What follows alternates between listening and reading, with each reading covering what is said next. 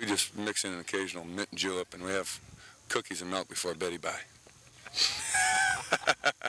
And that's on an exciting night at the Padres spring training camp in Yuma, Arizona. To the players, Yuma is strictly a four-letter word. Those I spoke with who have been with other teams in other training sites in both Florida and Arizona consider Yuma, Arizona, no offense, the absolute pits. Padres are probably wise to choose a spring training site that isn't, exactly Las Vegas in terms of its distractions. I mean, the exhibition games for the players become the highlight of the 6 weeks. The rest of the time is pretty much fundamentals and then the nightlife, if you can find it. Because it consists here in good old one-horse town Yuma of basically movies, not exactly first run, a main drag that is fast food heaven, and bars.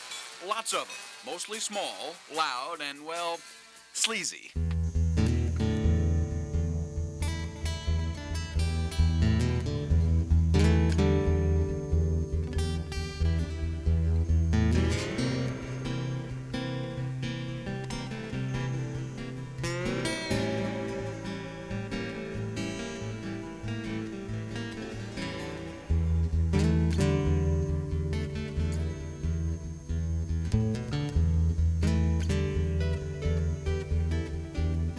Padre relief pitcher John D'Acquisto is a good case in point, a native San Diegan who spent 7 years with the Giants training in Arizona, then with the St. Louis Cardinals in Florida, now with the Padres in Yuma.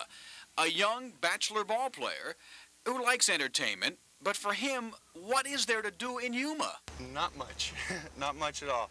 There's not very much to do here at all, Ted. It's like, you know, there's been the old stereotype thing comes out, oh, well, the ball players are back here in Yuma for another year of craziness. And, you know, it's like, you know, when you're single, you know, you tend to like to go out on dates every once in a while. But here, that's kind of limited. You tend to learn how to play guitar quite well. Card games are really good. You know, it becomes at a point where you're just, you know, got a lot of time on your hands, a lot of time. Hey, I don't mean to be knocking the city of Yuma, but I look for a ball player, any ball player who liked A, spring training, B, Yuma, C, both of the above, and found nobody. Nobody young, nobody old. So, sometimes you want a little peace and quiet. This is a good place to get it in Yuma, Arizona, folks. Gaylord Jackson Perry. He's been going through spring trainings longer than some of the Padres have been alive. 20 years of it, going back to 1958, his first camp.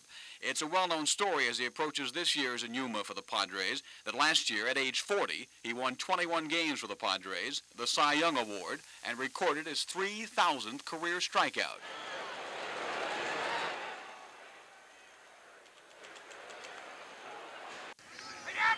We got a man there. Get Champ with the one hand. All right. How about Champ? This is Roger Craig's first full spring training as the Padre manager.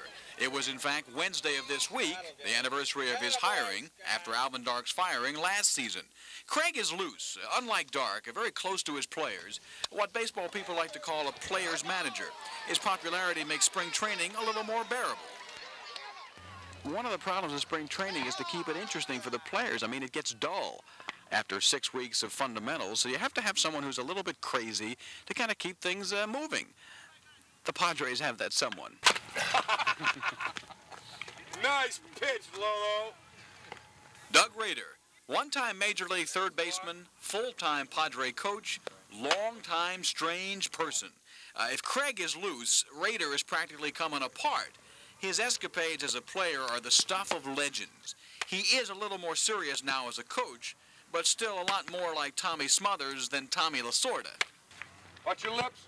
Attaboy, Barry, you're hot, kid. Cookies and milk in your locker. Now, you had a heck of a reputation as a player. Did you fully earn all those things that they said that you did? Did you do them all, or most of them?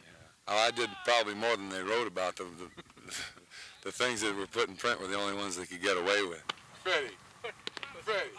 Kitty cat in a cool one. Exactly 4.5 minutes. Front now. Lay out! Perfect.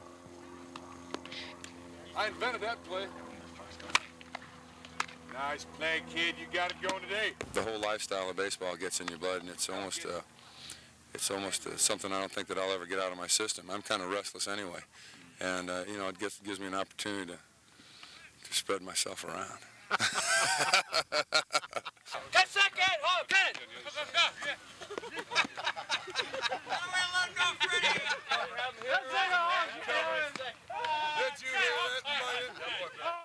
In addition to talking with Rader, we did do the standard spring training interviews, not only with the Padres and Yuma, but other teams in Arizona and Florida. But you don't want to see those. I mean, spring training interviews are always the same, with the same cliches over and over, year after year. So to save time, we eliminated the interviews and kept the cliches. He did a great job for us last year. He doesn't have the range, but he knows how to play. Baseball's baseball. What we have to do is kind of stay free from injuries, and your talent will take care of the rest. We're a very good ball club. Very deep ball club. I don't see anyone that can beat us. The odds-on favorite. We've got a very fine pitching staff. They're the best staff in baseball. It looks good on paper. We have a lot of new faces. We have to play good baseball. How do you play good baseball? Play good defense. Try to stay mentally prepared. Part of the winning attitude. I can't wait to get to the ballpark every day. This game means everything in the world to me. Who wants to hear it? Who cares?